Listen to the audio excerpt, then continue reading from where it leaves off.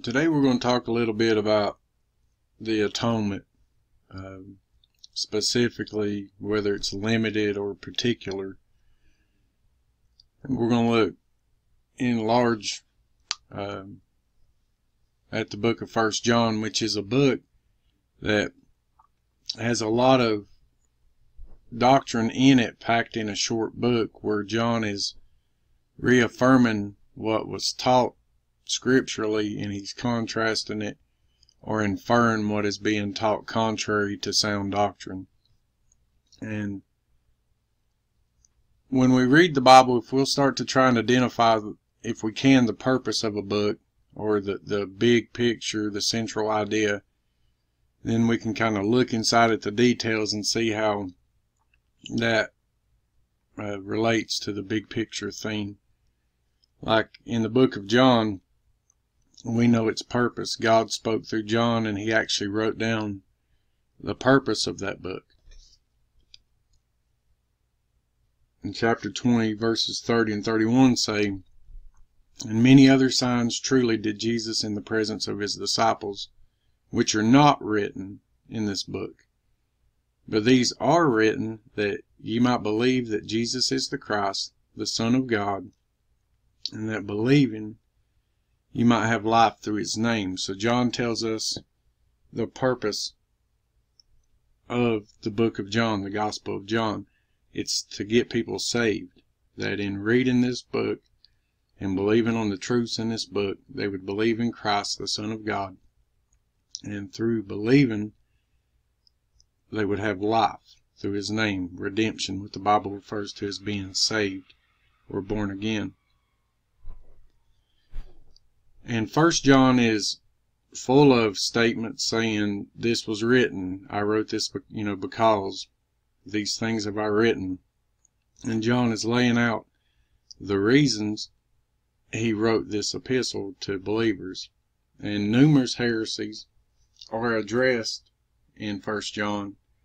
One of the two biggest eye catchers are Antichrist, those that are Antichrist, and seducers. And today we're mainly going to focus in on the seducers, because once someone becomes seduced by false doctrines, and they leave the sound biblical doctrine as delivered by Christ and the apostles, if they refuse to come back to that, or they go on to teach those same errors and those same heresies, they're no longer just being seduced. Now they're actively seducing others. So that's the ones we're going to focus on primarily today. The seduction of believers is a big topic of the book of 1 John. And we see that in 1 John 2:26. "These things have I written unto you concerning them that seduce you." So it's not only that these believers people were attempting to sway them or lead them astray, they had successfully done so. To them that seduce you. And John's trying to reestablish them back on the right path, doctrinally and practically in their walk, all throughout the book of 1 John. There's so many things that are addressed. Whether or not Christ came in the flesh, he says, yes, he did. Whether or not there's a heavenly unity of Father, Word, and Holy Ghost, he affirms that. And all these different topics, but primarily we're going to look at one of those heresies that is clearly addressed in 1 John. So firstly, let's define biblically in what does seduce mean? And it simply means to draw aside or entice from a path or rectitude and duty in any manner by flattery, promises, bribes, or otherwise, to tempt and lead to iniquity, to corrupt, to deprave. And an example in the dictionary was Timothy chapter 4, 1 Timothy 4. "In the latter times some shall depart from the faith, giving heed to seducing spirits. So these are believers. They're departing from the faith, and they're being led astray or seduced by these seducing spirits. Rectitude's not a word you hear a lot, and since it was in the definition, we'll define it quickly. And I put the dictionary definition up top, but simply put, it's that which is right and true, which for us is the Bible. It's the standard and what is set and measured by the Bible as right and true. So it's to draw aside or entice from the path of what's right, what the Bible shows is correct. That's what it means to be seduced. And though John gives many warnings in 1 John to reestablish sound doctrine, these seducers are a big focal point of where is this error coming from, and we see it's from these seducers. Believers were being led astray by false doctrine being brought forth by false prophets. So, one way that we can tell if someone is a seducer or they have been seduced and they're going down this road of error is who they listen to.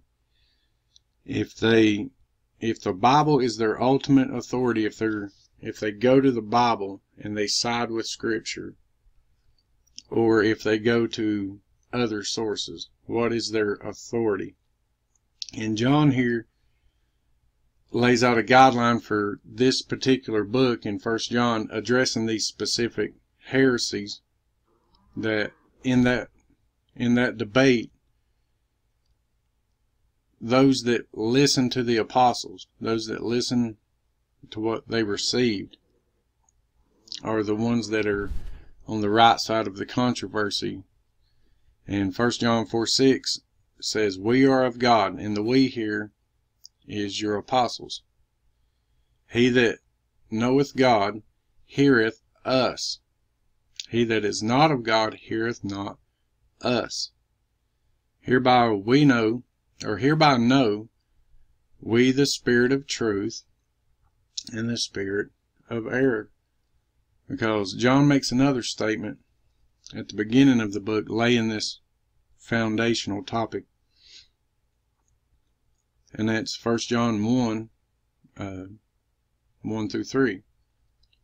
"That which was from the beginning, which we have heard, which we have seen with our eyes, which we have looked upon, and our hands have handled of the word of life.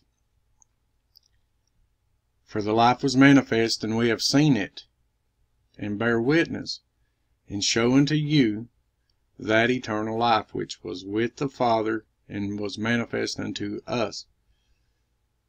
That we have seen and heard declare we unto you, that ye also may have fellowship with us, and truly our fellowship is with the Father and with His Son, Jesus Christ."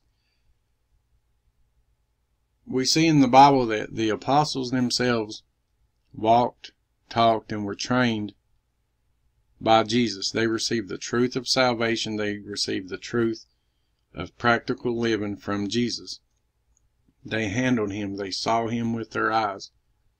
They have the testimony that we can trust, that Jesus chose them selectively to forward His message. We see even the Apostle Paul was chosen by Jesus on the road to Damascus as an apostle. So if we can't trust them, we have nothing to stand upon. So those that listen to what the apostles say are the ones siding with truth.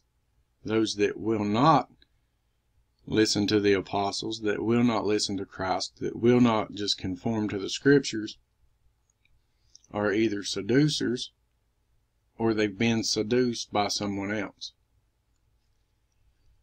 Within the body of 1 John, the atonement comes up, the propitiation for sin, who it is that it applies to. And that's the specific heresy I want to look at as John brings it up. Because nowadays it's referred to as limited or particular atonement. And this isn't a light heresy, because it's one of the ones brought up in this section of Scripture as trying to get back the truth out of and get back in line, get believers back to this truth. So if we see something in this book, then that other error is being taught and John's correcting that heresy.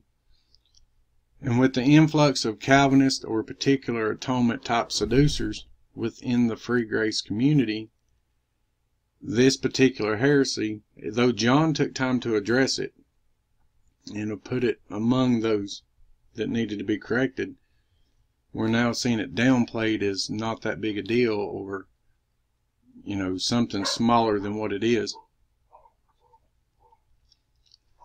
So first we'll go back to John's record as inspired by the Holy Spirit in the Gospel of John. What was it that Jesus himself said pertaining to the atonement, who he would die for?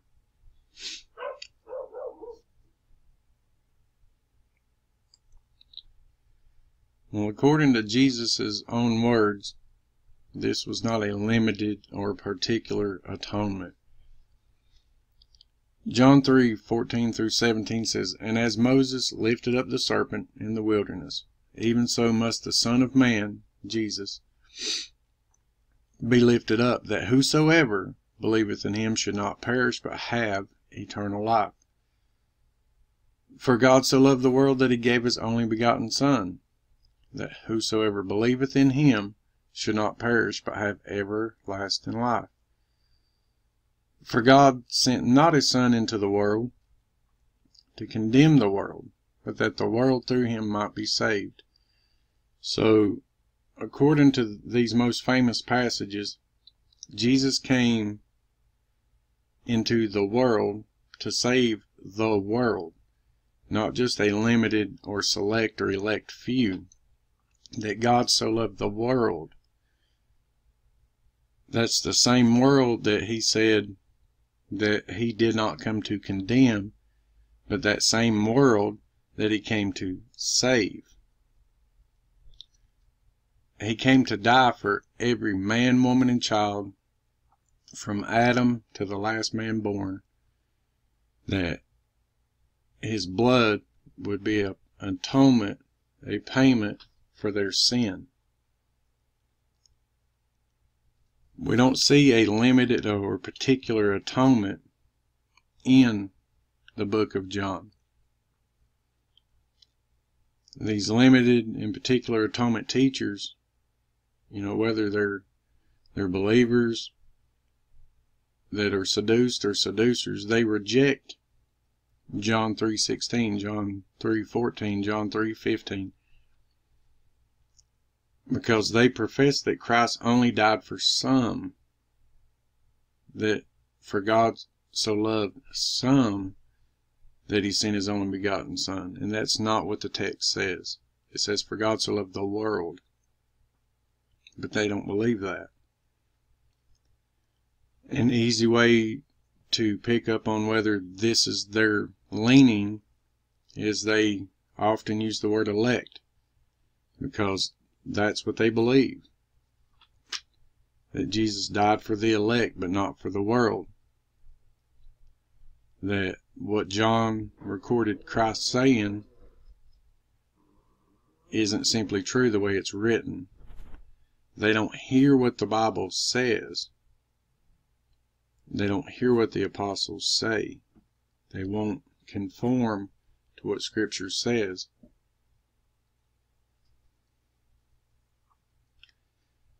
And we remember, you have the Apostle John writing the Gospel of John, then we have the Apostle John reaffirming basic truths from Scripture.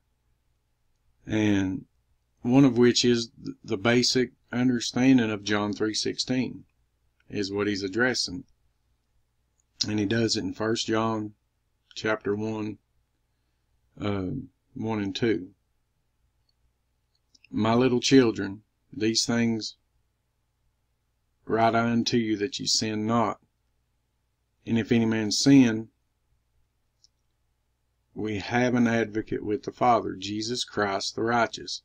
And he is the propitiation for our sins, and not for ours only, but also for the sins of the whole world. So if the phrasing in the book of John, the world, doesn't get the message across, we have here a more detailed description of who Christ died for. Who is he the propitiation for? The whole world. Not a select or elect group only. That same truth is told us in Hebrews 2:9. But we see Jesus, who was made a little lower than the angels for the suffering of death, crowned with glory and honor, that he by the grace of God should taste death for every man. Those that push limited and particular atonement do not believe this verse. They do not profess this as truth. They do not hear what the book of John says. They do not hear what 1 John says. They do not want to embrace the truth from the author of Hebrews.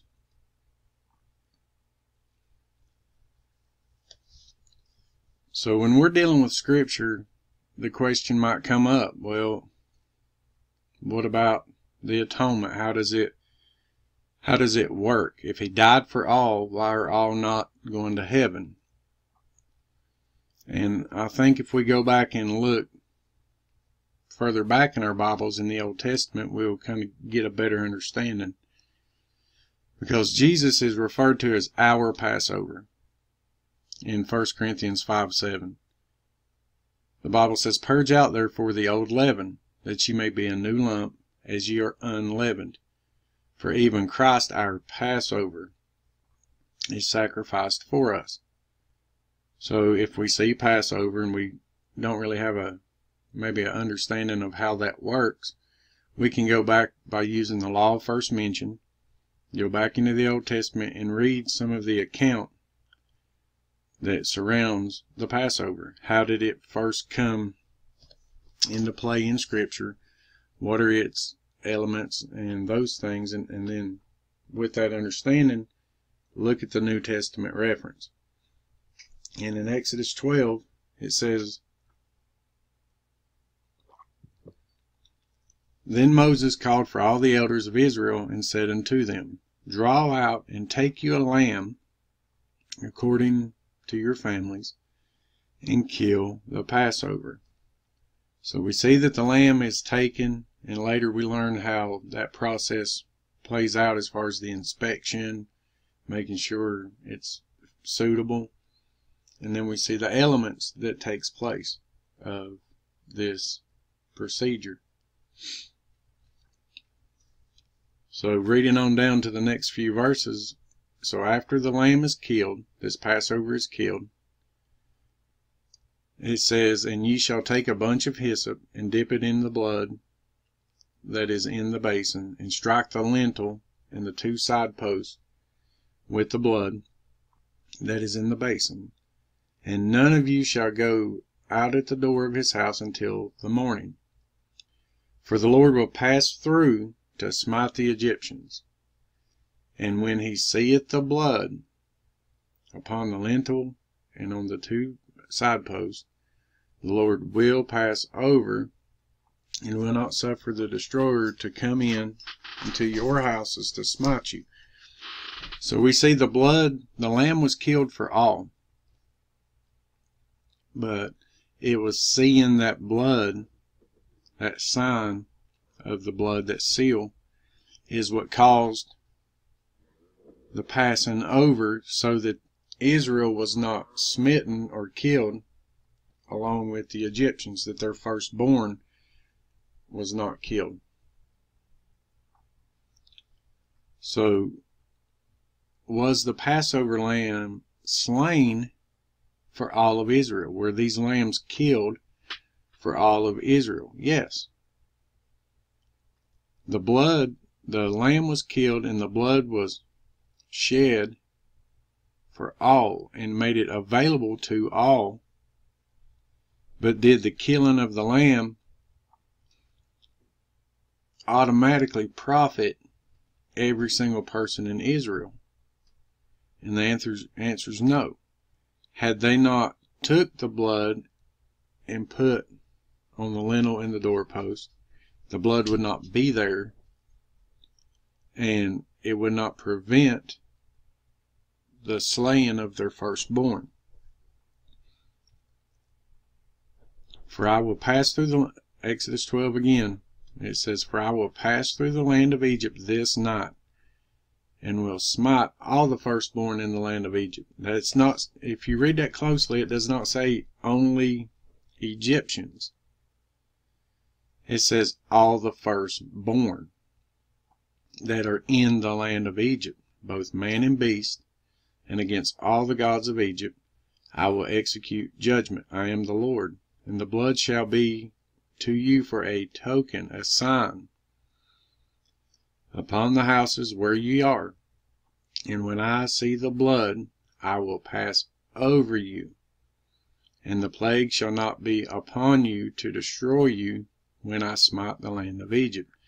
So if these Israelites refused to take that blood of the slain lamb, and had they chose to not put it where they were told, it would not benefit them. They had to trust and put their faith in that little act of putting it up there. You know, it was showing their faith. And had they not done so, what is the implication from this passage? That the firstborn within any house that did not have that blood would be smitten.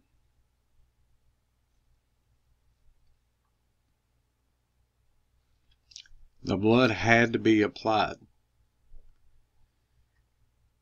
The atonement, in looking at Christ, our Passover, has been made for all. He died for all. He died for the world. He tasted death for every man. He's the propitiation for not only our sins, those that have trusted Him, but for the sins of the whole world. But that atonement, you must receive this.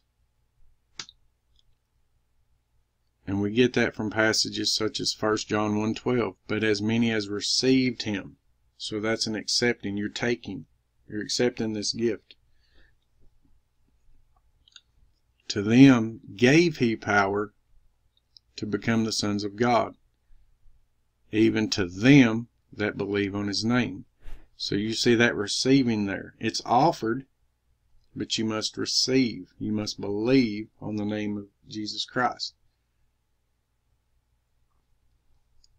1 Corinthians 15, where Paul is reaffirming the gospel basics, says, moreover, brethren, I declare unto you the gospel which I preached unto you, which also ye have received. You accepted. You took it as truth. You trusted this as truth. And wherein ye stand, by which also ye are saved, if ye keep in memory what I preached unto you, unless ye have believed in vain.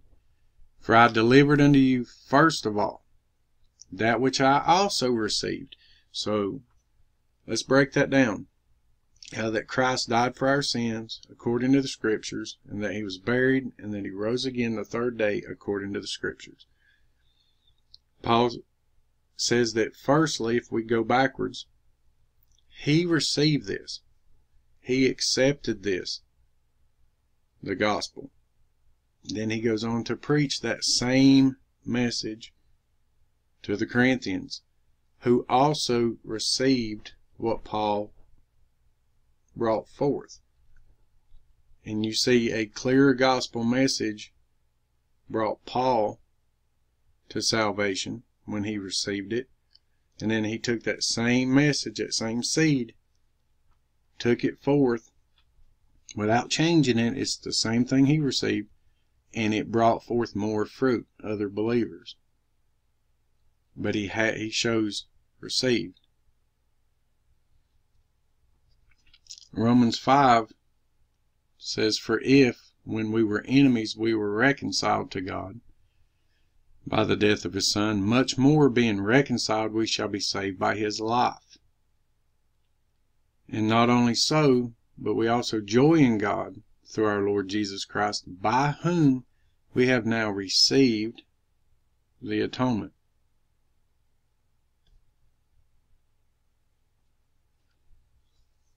You see this offering of a gift, offering of salvation to all, but a person has to receive this. "For if by one man's offense death reigned by one, much more they which receive abundance of grace and of the gift of righteousness shall reign in life by one, Jesus Christ. Therefore, as by the offense of one judgment came upon all men to condemnation, even so by the righteousness of one the free gift came upon all men unto justification of life." What is the difference between a saved person and a lost person? The blood was shed for both. One receives it, one doesn't. One accepts the gospel and trusts it, one doesn't. It's available to all men. That atonement must be received and applied, just as the blood of the Passover lamb had to be applied. Though the lamb was slain, the blood had to be placed on the doorpost. Otherwise, it doesn't benefit the sinner. They refuse the gift. They refuse the atonement. How do we get access to this atonement, this grace that's offered to us? It's really simple. It's by faith. The same measure of faith all men have. They just need to change the object of their faith and receive what Christ did for them. "By whom also we have access by faith into this grace." The faith has to be present before you can have access into the grace, because your faith is the access point wherein we stand and rejoice in the hope of the glory of God. Your faith must shift from whatever it is, a false god, a false religion, atheism, yourself, whatever it is, it must shift to putting your faith on Jesus Christ. And then we receive what the Bible speaks of as in regard to imputed righteousness. And to impute something is to charge it to attribute to set to the account of. Sometimes it's, bad things. If you impute someone with a penalty for their crime, you have imputed their trespass against them, say with a prison sentence. And in salvations, in regard to salvation, the imputation of the righteousness of Christ is imputed to a sinner by faith. But no faith toward Christ, no imputed righteousness. Romans 4:3-4 speaks of, "For what saith the Scripture? Abraham believed God, and it was counted unto him for righteousness." It was imputed to him. It was credited unto him for righteousness. His faith. "Now to him that worketh is the reward not reckoned, or not imputed, not credited of grace, but of debt." It would be something owed to you. That's not how salvation works, because all have sinned and come short of the glory of God. There's none righteous. We all have a sin debt that needs paying. And that's where the blood comes in. It paid your sins. It paid all of people's sins if they will receive it. Romans 4:22 says, and therefore it was imputed to him for righteousness. It was credited. It was applied to his account. And that's speaking of Abraham, and that's the way it works for all of us. We put our faith in Christ. That atonement, that righteousness is credited by faith, not of our good merit, not of anything we've done, but it's our faith in accepting what Christ did for us.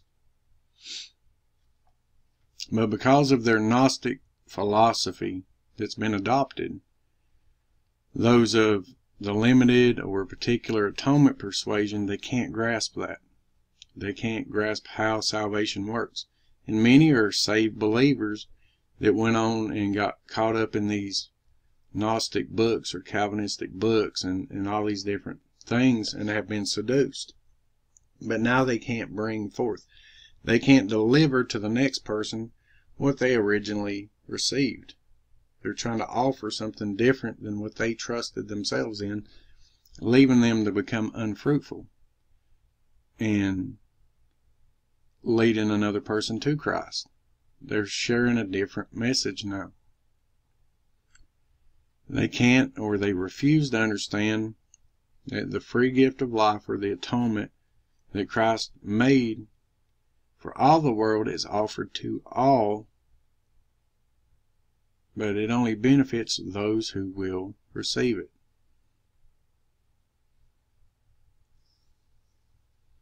It is offered to all men. It benefits those that receive it. The free gift is available to all, and it must be received by each person by faith on an individual level. And when they put their faith in Christ, it's imputed or credited, bestowed upon that individual. Christ does it all. He did it all. All we can do is accept the payment, accept what He did for us. But the receiving or the rejection of salvation lands squarely on the shoulders of each individual.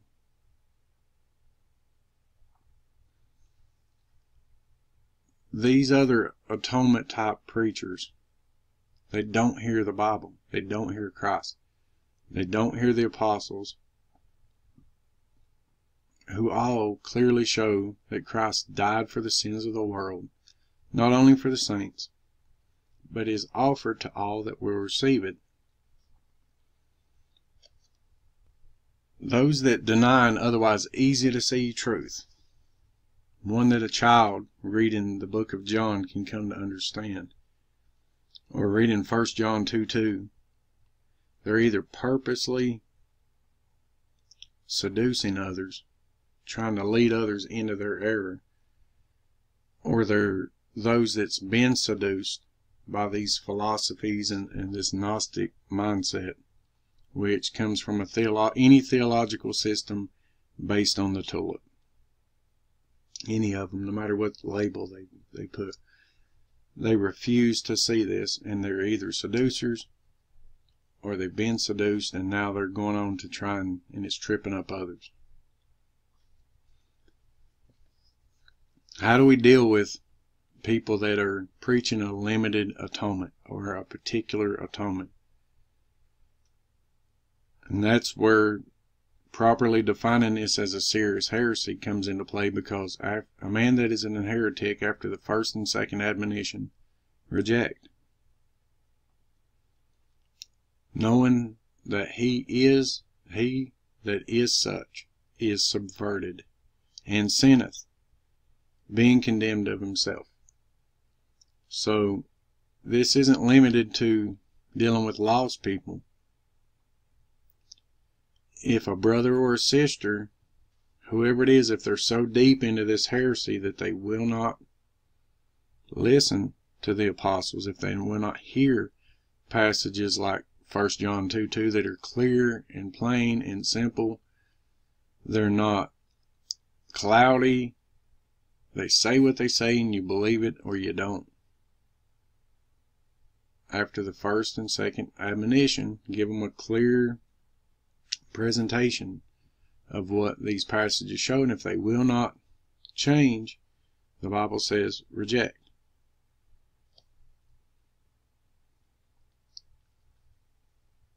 Salvation that's available to all by grace, that it's available to all, is an essential aspect of the gospel. And that point of the gospel must be defended, even from wayward and seduced brethren.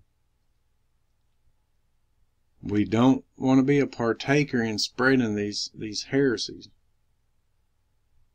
or these errors that can go on to seduce others and that deny aspects of the gospel, like Christ died for the world, or that he tasted death for every man. We don't want to be a partaker in this. Read 2 John 1, 9 through 11. We're told to contend for the faith, like in Jude 1:3.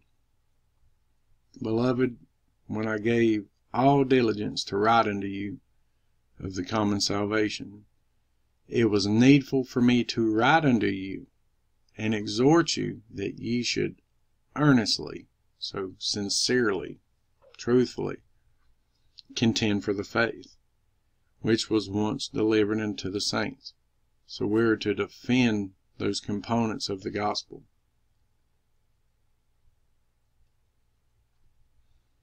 And if anyone denies that Christ died for all, denies a core and foundational truth.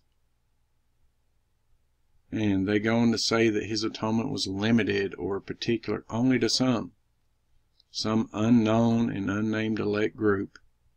This is heresy. And those that spread such shouldn't be coddled or overlooked. They should be admonished and corrected. And if they refuse to repent, if they refuse to change their mind, refuse to change what they believe, to come in line with the truth of doctrine such as this, we should mark and avoid so that it doesn't spread. That's the point of marking and avoiding. A big part of that is to isolate the spread of heresy. But ultimately, it's up to every saint, to you, to me, to each one of us, to decide what degree of heresy we're willing to overlook, that we're willing to tolerate, or work around.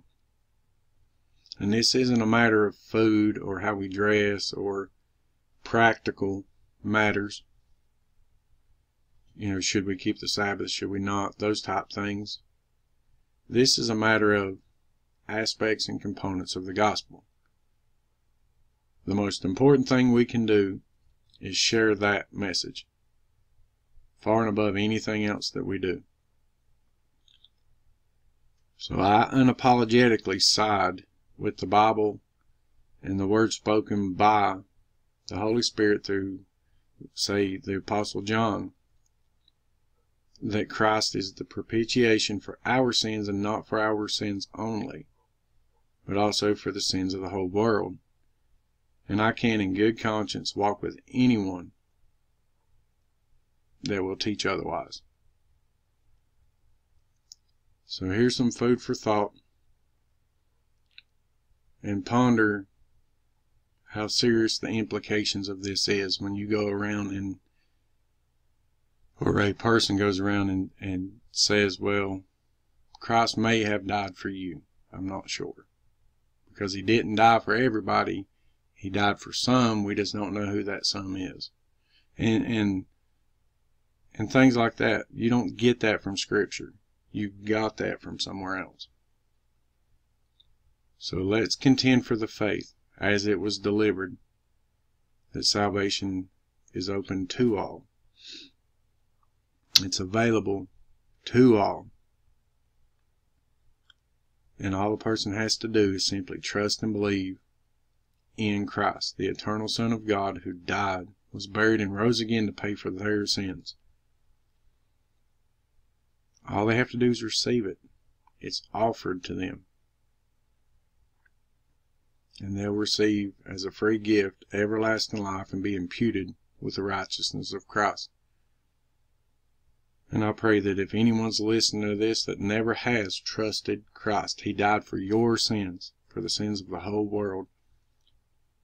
He paid your sin debt, and He wants to apply that to you and give you everlasting life. All you have to do is trust Him this day, and He promises you will be saved and you will have life.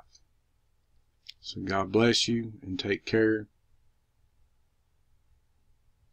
Till next time.